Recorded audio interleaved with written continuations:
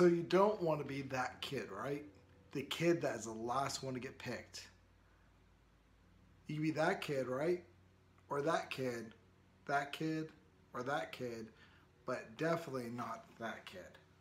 The one that looks the weakest. Have you ever been that kid that nobody likes to pick? You're like the last one. You're just hoping the gym teacher's going to count off and say 1, 2, 1, 2 because you don't want to be the last kid picked. And everybody knows it. Everybody knows that you're going to be the last one. And you have to deal with the humiliation and you feel left out and you just don't know what to do next. See, in life, there's a lot of times when we feel like we're left out. You know, I had a youth member one time, and he came to our church to play basketball at our gymnasium because our gym was not attached to the church. Like, it wasn't part of the church, right? We had a gym away from the church. It was only like 25 steps away, but it was away enough that some of these kids who never been to church before wanted to come play at our gym. And I remember one time I asked him, hey, you want to come to Sunday night one night when we're just, you know, in the church and we're just hanging out downstairs. It's no big deal. You're not in the sanctuary or anything. And he, you know what he said to me? He says, no, I'll never go to a church because I'll be struck by lightning.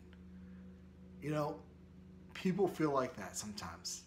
They feel like they're going to stick out so much that they're not going to be accepted maybe. Maybe that God's going to strike them down with lightning because they're not accepted or not part of the group.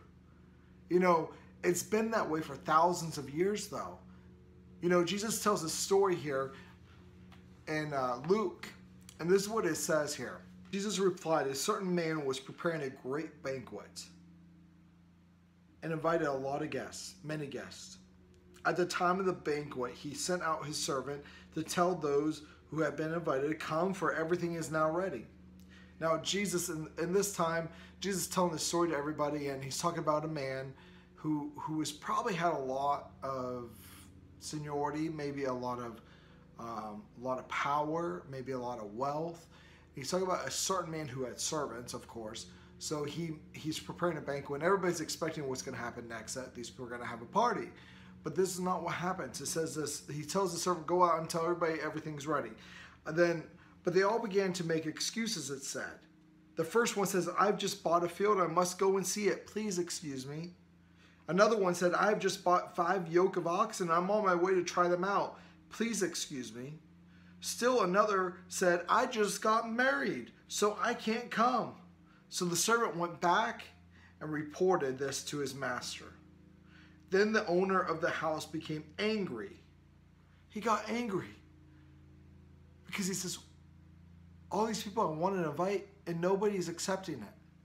This person of high power expected, he's probably a little cocky and expected all these people to want to come to him.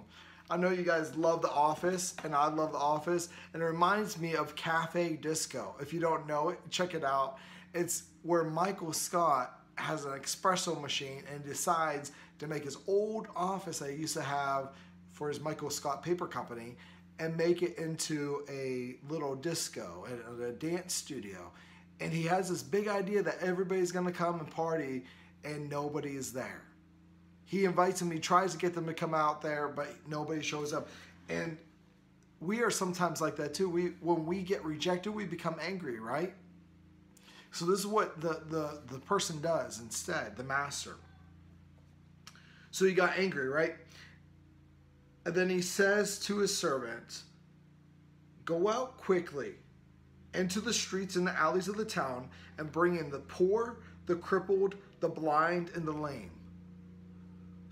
The master surprised the servant. He says, you know what? This party is ready to go, and I'm ready to rock and roll with this party. And those people I invited to come, they're not coming.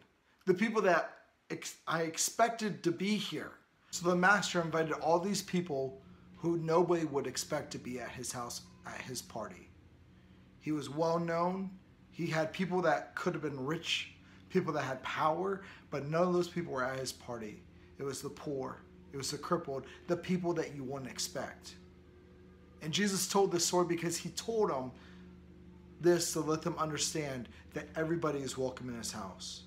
That you have Pharisees and Sadducees that dress a certain way, that are in that suit and have that tie. They have that chair up on stage, that makes them show that they have power. And they may not be the ones at the party because you know what? They may have another excuse of why they're not going to be there. And Jesus isn't interested in excuses. He's interested in those who really want to be there. When it comes to a relationship with Jesus, he doesn't want fake people. He doesn't want people to dress a certain way or look a certain way, but he wants people to really want to be there and really want to be with him. And so that's why I want to tell you guys this week is, in the story that Jesus told those who were listening, those who thought, I don't really belong, but really wanted to be part of it, he was telling them, you have hope. He was telling them, you could be part of this. Because you want to be here, that's why you're going to be there. Remember the thief on the cross? He asked Jesus to remember him. He wanted to be with Jesus.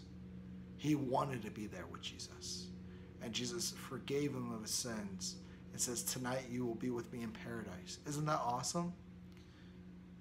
I want you guys to read the scripture. Again, that's Luke chapter 14. Read it. Think about where Jesus wants you to be. Where's your desire at? Is it just to act like you're in church and act like you're doing all the good things, you're in your best behavior, you look the best for the part, you can throw that dodgeball, you can throw those hoops, but when it comes down to it, you have no passion? Or are you that person that has passion and you're just letting God lead you? Hey, I'm so glad you guys joined me again. Hey, we will talk again tonight. I look forward to seeing you guys on Zoom at 7:30 tonight.